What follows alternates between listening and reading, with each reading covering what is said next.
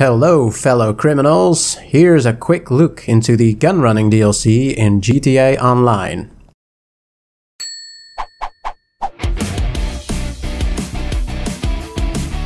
Now, first off, let's take a look at the available bunker locations. As you can see, Rockstar added quite a lot of different bunker locations and none of them are in Los Santos, so finally we got a reason to actually go outside the city more often. You can outfit the bunkers with a different theme, and you can also add in a personal quarters so that you can set your spawn location there. By adding in a shooting range, you can actually work on your aim inside your base, or you can choose to competitively try to outshoot your friends if you wish. The gun locker option is available too, and it functions pretty much the same as within your office and the motor club, although it is a lot cheaper. And lastly, you can opt to buy some transportation in the form of some modified golf cart. This is actually pretty fun to drive around with within your bunker.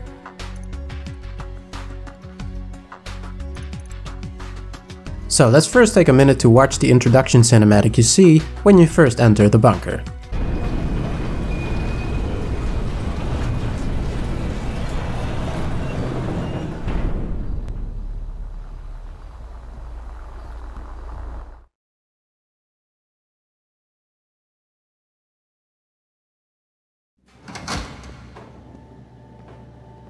Hey! You must be, well, I know who you are.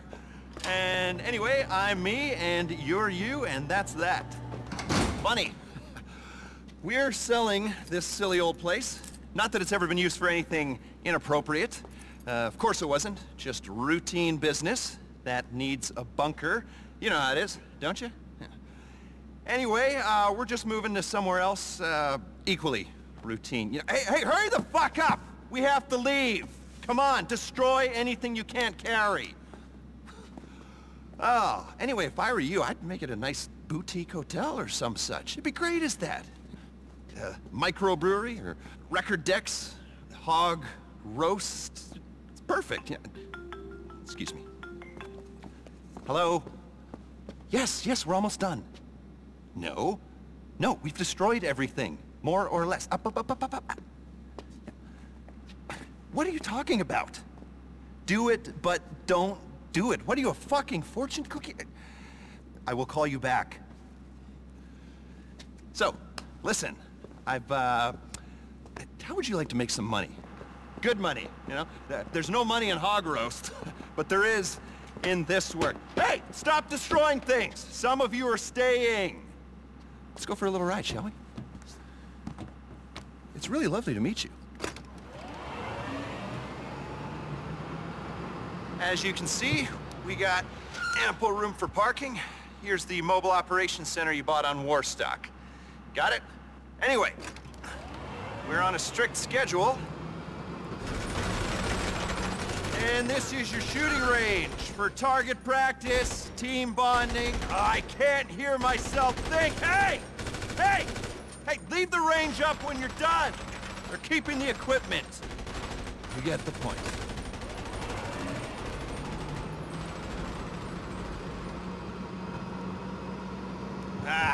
Missed our exit.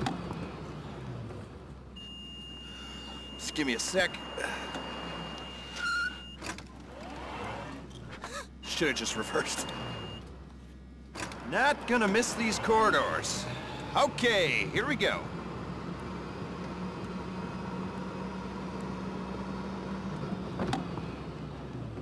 Here we are, the heart of the place. Research and manufacturing. You want to make real money? Dirty little secret for you. It's in arms. Log into the network, request a resupply, and bring the hardware back here. The eggheads will take it apart.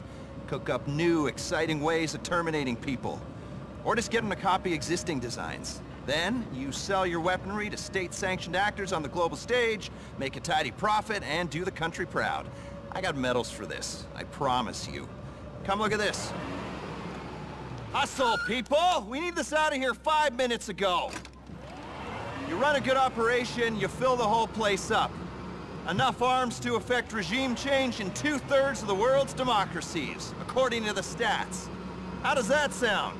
Fantastic is how it sounds. Ugh, Jesus. Gotta get out of here. We're bombing someone tomorrow. I mean, I don't know what I mean. Doesn't matter. It's been wonderful. Remember, we never met. You never saw me. I don't know you, and anything you think I said, I didn't say, and you were delusional. Remember that. I'll be in touch. You're a hero! It is actually a surprisingly big base, honestly, but thankfully moving around in it isn't too bad, especially not if you chose the transportation. But it's not really necessary, it just adds a bit of flavor.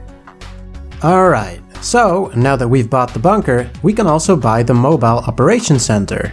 This is a heavily armored truck with a huge trailer that you can modify in your bunker to your personal tastes. It contains 3 bays.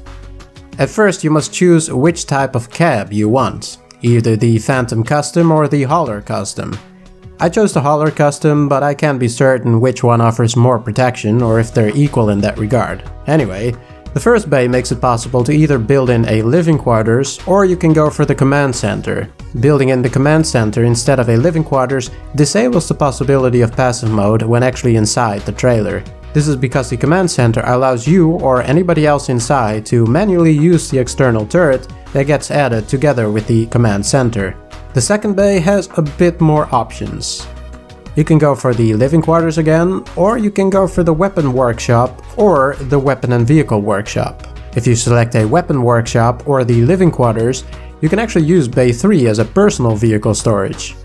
Or you can go for the weapon and vehicle workshop, which makes it possible to modify your weaponized vehicles, but uses up both bay 2 and 3, so choosing this makes the personal vehicle storage unavailable.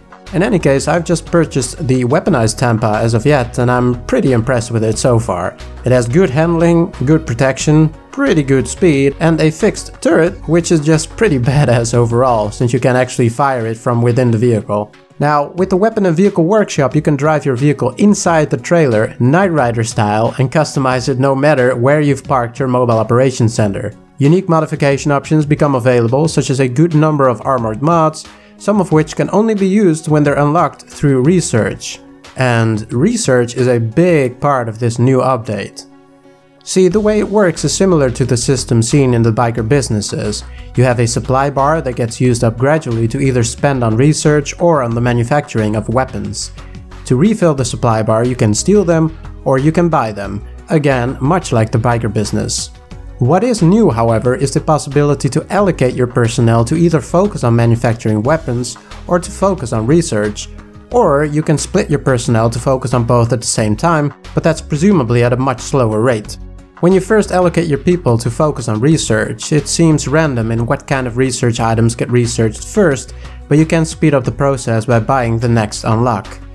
Since I haven't played the new DLC too much as of yet, I can't say how long it usually takes, but if I had to guess, I'd ballpark it at around 3 or 4 hours maybe. Either way, it is slow, so keep that in mind. Now, the things you can unlock through research are all very interesting though. I've purchased the weaponized Tampa, and in time you can add much more weapons like a dual remote minigun or a rear firing mortar. Lastly, let's quickly take a look at the new vehicles added on the Warstock site. As you can see, there's a good number of interesting new additions of vehicles thanks to the new tier of weaponized and armored cars. Now, my own first impressions are that this seems like a very solid DLC so far. It certainly feels very polished, and the ability to have a bunker and your own personal mobile command center is just simply badass in general. Also, the new weaponized vehicles finally gives us a fighting chance against Hydra griefers and stuff like that, and hopefully this DLC also pushes back the number of hackers, but that's probably just wishful thinking on my part. Before closing this video, I'd like to give you a quick tour of the bunker itself so that you can get a better picture of what you can expect.